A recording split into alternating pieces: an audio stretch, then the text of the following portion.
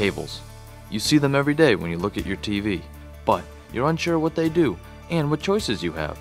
After viewing this video, you will have a full understanding of what the different wires are and their functions.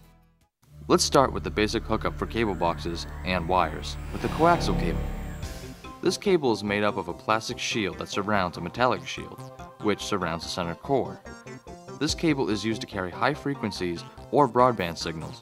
In this case, it will carry audio and video.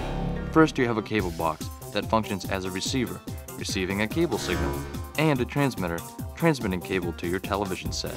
In order for cable to get from your wall to the cable box, you need this coaxial or RF cable. The next step is getting audio and video from your cable box to the television. This can also be done with an RF cable. Connect one end to the out of the cable box and connect the other end to the in on the TV. Make sure that your television set is set to channel 3 and remains on channel 3 in order to change channels when a cable box is hooked up. The TV is set to channel 3, which is the open signal, and you change channels on the cable box, which is feeding cable to your TV via the open channel. Let's now take a look at the second level of audio and video wires. Composite cables are a step up from coax cables. They bring audio and video, but on separate wires, giving you a higher quality signal. Composite cables are made up of yellow, red, and white connectors. The yellow connector carries video, the red carries the right channel of audio, and the white carries the left channel of audio. Together, you will get a video signal and stereo audio.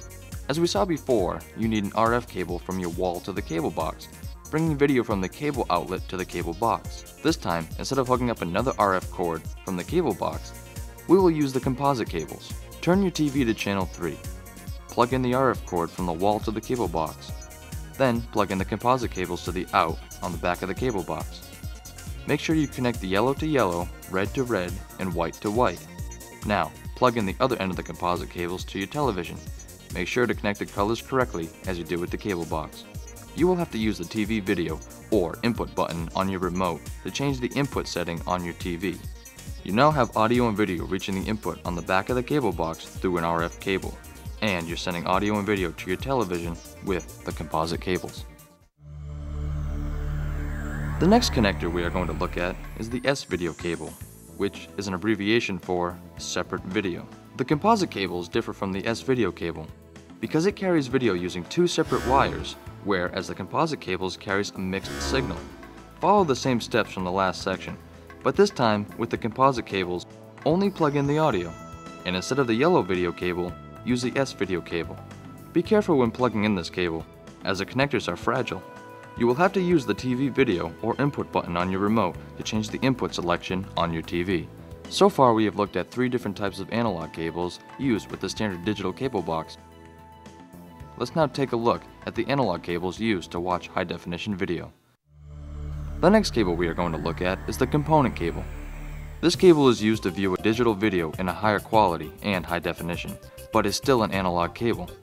Component means that the video signal is broken into parts, and those parts are carried by 3 separate cables. Video is broken into 3 major colors, red, green, and blue, but each wire doesn't carry a separate color signal. In fact, one cable carries an RGBS signal, the other RGBHV, and RG and SB. As you did with the previous cables, hook the red, green, and blue connectors to the out of your cable box and to the in on your TV. Make sure you match the colors. You will have to use the TV video or input button on your remote to change the input selection on your TV to the component signal. The next cable you can use for digital TV or high definition is the DVI cable or Digital Visual Interface. This cable carries a digital signal, not analog, which means it carries a code that applies the right color and brightness to each individual pixel or part of a picture. Each frame of video is made up of pixels, tiny dots that together, like a puzzle, create an image. With an analog signal, each pixel is given an average color and brightness, but can be affected by its adjacent counterparts. Make sure that you have the pins lined up before plugging in.